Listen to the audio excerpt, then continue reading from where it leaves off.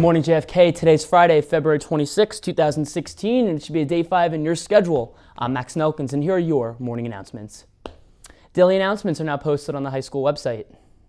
POB Idol is tonight. Come to vote for the Idol of 2016. Senior celebrities will be announced during the show.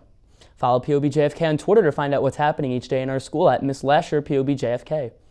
Seniors, please submit Common App essays for Images Magazine College App Essay Contest.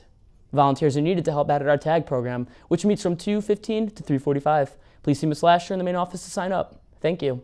Freezing for a reason. This year, the annual Town of Oyster Bay Polar Plunge will be held on Saturday, March 19th at Tobay Beach to help raise money for the athletes of Special Olympics New York by asking you, your friends, family, and coworkers to take the plunge.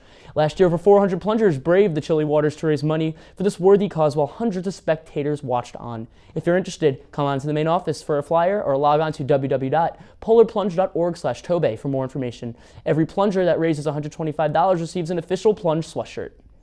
Clubs. WPOB Radio Club has open air shifts 4th, 6th, and 8th periods.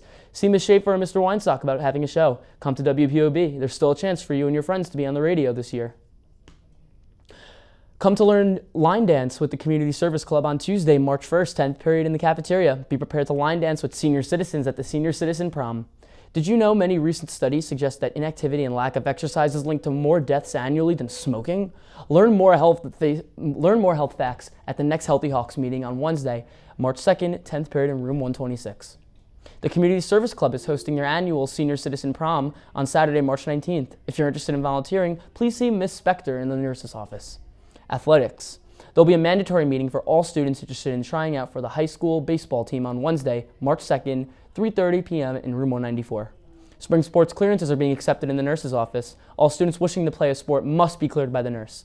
The school doctor will be here on Thursday, March 3rd. Any student needing a physical to play a school sport should see the nurse's office to make an appointment. This concludes our morning announcements. I'm Max Nelkens, and have a great day, John F. Kennedy.